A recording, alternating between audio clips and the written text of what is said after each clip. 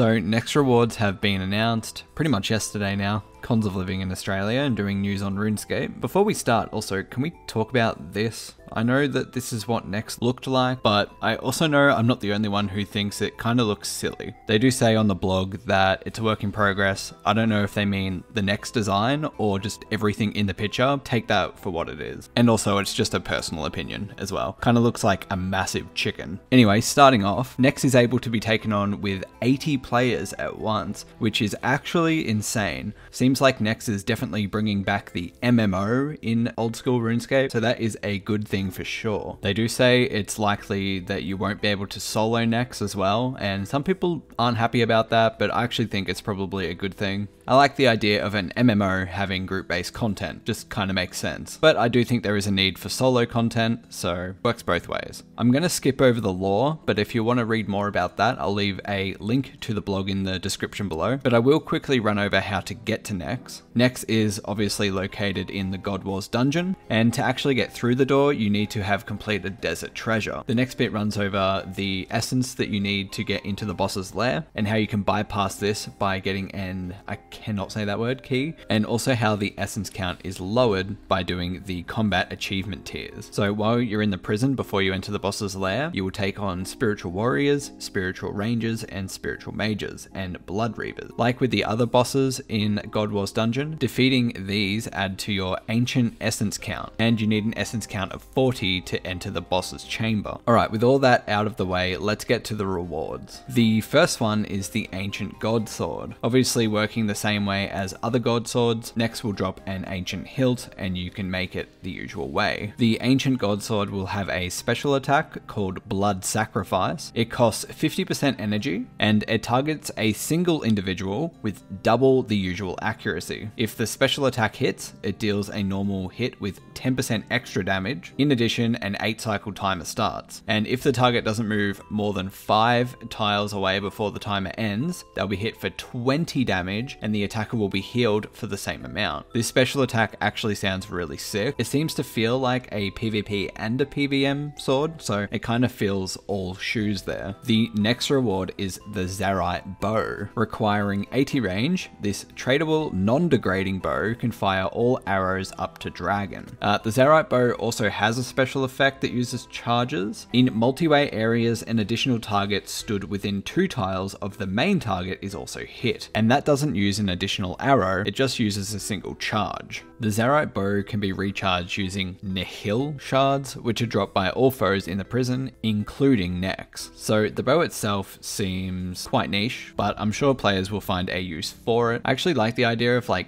chain damage effects. It seems pretty cool, but yeah, definitely a niche weapon. So I'm going to leave these screenshots up on the screen and you can pause if you want to read them. So the first image will be the Zarite Bow's DPS on single targets, and this is in comparison to other range weapons. And the second image that will pop up will be on multiple targets. So pause the screen and you can read them if you want. So the next thing I will discuss is the Zarite Van Braces. These are essentially an upgrade for the range glove slots, finally. So these require 80 range and 50 defense to use. They are tradable and they do not degrade. So now let's go back to the bow for a second. If you are wearing the Zarite Van Braces, while using the Zarite Bow, the special effect will then hit 2 more additional targets. This is only still using a single charge. So they work in conjunction with each other, which is pretty cool. And now probably the most controversial reward from Next, which is Virtus Armor. Virtus is a magic armor set consisting of the mask, top, and legs. It requires 75 defense and 80 magic to wield, and none of these pieces are degradable and they are tradable. Each item gives a 3% damage increase to all ancient spells, so it will be 9% if all 3 are worn. And if you're wearing the whole set as well, smoke spells reduce healing by 30% while the target is poisoned, and shadow spells also drain strength, range,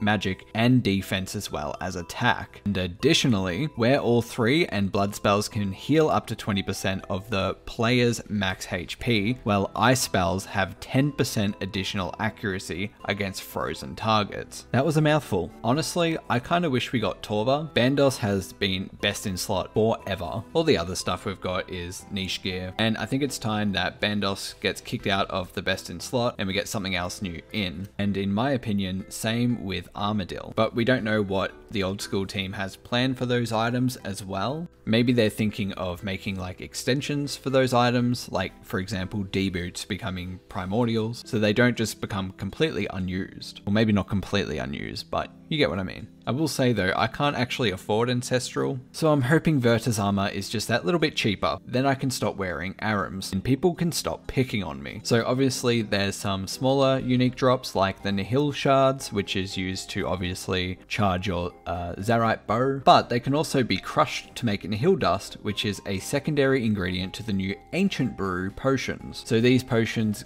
are a combination of Nihil dust and a dwarf weed. It requires 85 herblore to make, giving 190 herblore XP. When consumed, the primordial concoction boosts magic by 5% plus 2%. It boosts magic 5% plus 2. It restores prayer 10% plus 2, with the ability to boost up to 5% over the player's base prayer level. However, it also drains attack, strength, and defense by 10% plus 2. So think before you drink. There's the blood essence. These have had the most like confusion around them, so let me try and get this correct. If a player creates a blood rune with an activated blood essence in their inventory, the player has a chance to create additional blood runes at a rate of 1,000 additional blood runes / charges per essence. This will result in a slightly fewer XP per hour, as the blood essence will take up inventory slots that you'd otherwise be using for more dark essence. But it will greatly increase your runes per hour if you consistently have a blood essence active. Therefore, I guess more GP per hour. We also have the word that I cannot say key. I'm gonna give it a go. The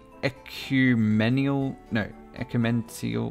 Anyway, we have shards for these keys. So if you gather 50 shards, you can get 1 key. You won't be able to convert shards to a key if you already have a cap on keys. I wonder what the cap is. And there's one more thing. Next, we'll also drop the Ancient Ceremonial Robes. This consists of a mask, top, legs, gloves, and boots. They have the same stats as monk robes, and they will be added to the collection log. If you're familiar with necks from old, note that wearing them no longer allows the player to bypass the essence count required to take on Nex herself. And that is all from the Nex rewards, so please do let me know what you think, especially about the Virtus armor. Do you think that we should have got Torva, maybe start replacing some of those old best in slot gear sets that we've been using for like forever now? Or do you think that this reward is great? Are you happy with all the rewards here? Do you think they're maybe a bit too niche, like nichescape? I've seen people start saying online. As with most things on RuneScape, everyone is just torn between this is good, this is bad. Let me know what you think. We can have a discussion in the comments below. But for now, that is it for this video. If you like the video, maybe consider hitting subscribe and also hit the like button because it greatly helps me out. It also helps my video reach more people. If you watched it the whole way through, thank you so